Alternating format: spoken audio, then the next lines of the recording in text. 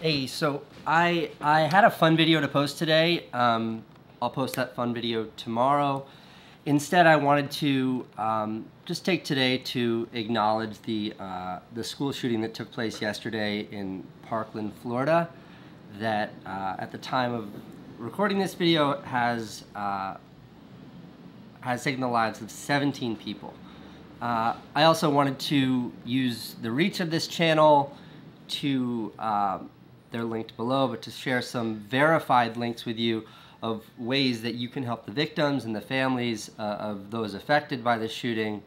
The one at the top is a verified fundraiser from the Broward County Public School District to specifically help provide relief and financial support for the victims and their families. So, and I want to now share with you the story of one of the heroes from yesterday's shooting.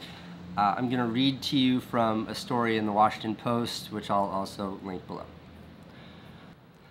An assistant football coach at Marjory Stoneman Douglas High School died after risking his life to protect students from the gunman who fatally shot at least 17 people in the South Florida school. Aaron Feis, who doubled as a school security guard, was shot after throwing himself in front of students as the gunman opened fire Wednesday afternoon. As a youth, he played center for the Douglas Eagles football team from 1995 to 1998. After graduating, he returned to the school in 2002 to coach and has worked there ever since. Once the attack had ended, a student said that Feis jumped between her and the shooter to push her out through a door and out of the line of fire. Several students offered similar accounts, saying that Feis was wounded while trying to protect people from the gunfire. Feis was hit several times, covering other students at Douglas. I'm paraphrasing a lot of this, but the story then goes on to say some very nice things about Aaron Feis. If I wanted so much as a place to sit, his office was always open, said Ashley Speisel, a 22-year-old former student. He'd sit with me, he'd talk to me, he'd let me be in silence. He was friendly with everybody, but he also knew when not to be friendly, and when he needed to be the authority figure. Feis had a football player's husky frame, a bald head, and was known for sporting dark sunglasses, even when he was inside. A big old teddy bear, said the head coach. Loyalty. I trusted him. He had my back. He worked hard. Just a good man. A good guy that is well liked by his students and his players, said another former student. We would talk with him often between lunch and class. Seeing all my former classmates posting about him today shows that his impact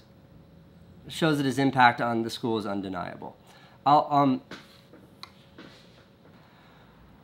the story goes on to say that Aaron Feis, who is 37, is my age, he left behind a wife and a young daughter. There are tons of stories out there about this guy. I'll link the one that I just read from below. I just wanted to share it with you because I know that when stuff like this happens, it sort of feels like the whole world is this just horrible cesspool. But when you look for the heroes and the good people in it, you realize there are a lot of good people out there, and there are a lot more good people wanting to do good things than horrible people wanting to do horrid things. Okay, that's it. Please give the links below some attention if you can, even if you just want to share them. Hey, so as I was editing this video, I just got an email from a girl named Alexandra. Hey Casey, I'm sending this email today regarding the school shooting in Parkland. I actually attend the school where it happened, and I was there when it happened, and I know Coach Aaron Feis, who passed away attempting to protect other students.